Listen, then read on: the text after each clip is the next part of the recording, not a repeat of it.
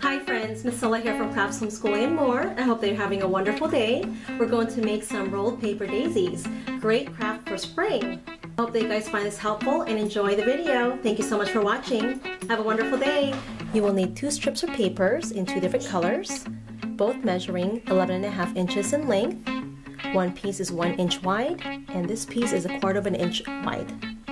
On your wider piece of paper, you're going to draw a line across about 1/4 inch in width on the edge, so make sure you use a ruler to do that. We're going to fold this in half, make sure that the line is facing out. This will also speed up your small cuttings. I'm just making 1/8 inch with small cuts, just like so, and I'm stopping right at the line.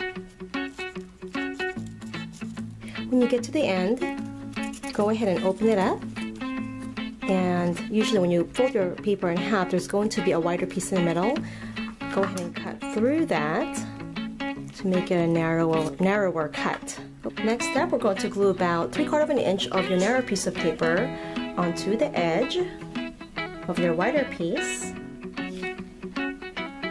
We're going to start rolling in the paper. You're going to start with your narrow piece, and this takes some practice. It took me about the 4th flower until I became efficient at it, so it might help you if you use 2 hands as well. You kind of hold it with these 2 fingers in one hand, and then use these 2 fingers to roll it in.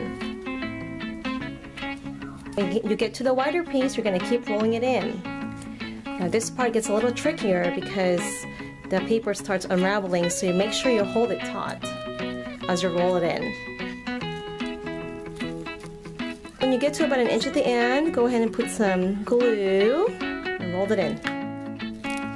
So you got this all rolled in. Now it's time to open up your daisy. So you're just going to find the center of your flower. There we go. You're going to push out the petals gently. You might have to kind of shape it. There we go. These will be great to put on a Mother's Day card, or even make a homemade frame that the kids can make and put them on the border.